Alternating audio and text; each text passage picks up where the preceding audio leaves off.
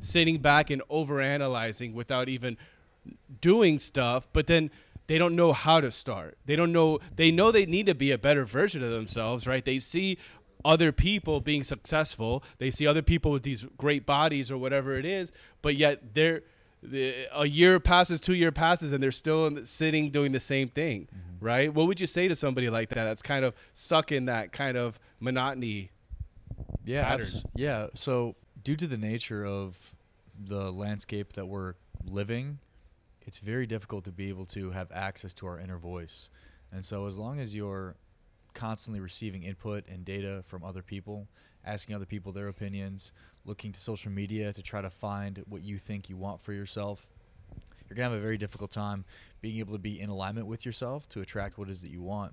So a lot of what I teach and preach with people is helping them connect with themselves, eliminating the outside influences. So that's family, that's friends, that's social media, and how society thinks as a whole, and being able to get into touch with who they are, what they want, separate from all the other influences that are being constantly imposed upon us, so they can have an idea of what they do want, so they can go after it. But most people living in a state of kind of going after what they want, kind of going after what they see on social media that looks appealing, or what the majority of people in their social circle think is cool or desirable. So we're living in a time where, based off the nature of the technology that we have, we're very disconnected. And it's not that maybe there is an agenda out there that is really attempting to disconnect people from themselves, but I more so think it's a byproduct of the advancement in technology and the access we have to so many people.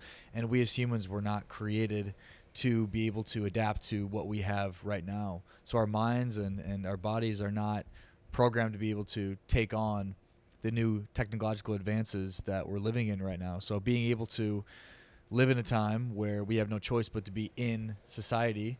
If you want to be in society, we have to learn how to be able to disconnect from the world around us, getting more in touch with our inner world, so we're able to stay in touch with what we truly, truly want, so we can find a level of fulfillment and also feel good about the life we're living. Yeah, no, I love that. One thing that you said that I thought was pretty powerful is for people to think about themselves and think about their true voice as opposed to the outside voices or their family's voices or society. What would you say is a way for somebody to say, hey, how can I find my voice? And I'm sure there's different modalities, but I'm curious about what you would recommend to somebody that you might be coaching. Yeah. So based off the nature of the demographic of people that I work with, they're people that are very forward-thinking, people that are very naturally driven. They don't generally have a hard time being motivated or inspired.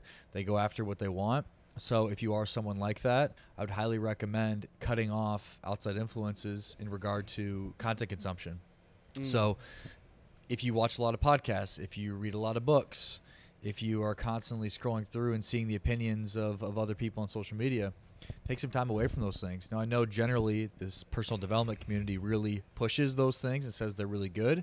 And now I think to a certain extent they can be in regard to educating and inspiring, but you hit a point in your development within personal development where it no longer serves you to be constantly consuming all kinds of information and all kinds of opinions of other people. So then you have to go to the place, okay, well, let me cut all of that off now and take everything that I learned over the last, however many years, and see how all of it applies to you as an individual, not based off of how you've seen it work for somebody else. Yeah. So it's taking all that information, removing all inputs, and then being able to put it together in a way where it fits your narrative for what's most aligned to your heart.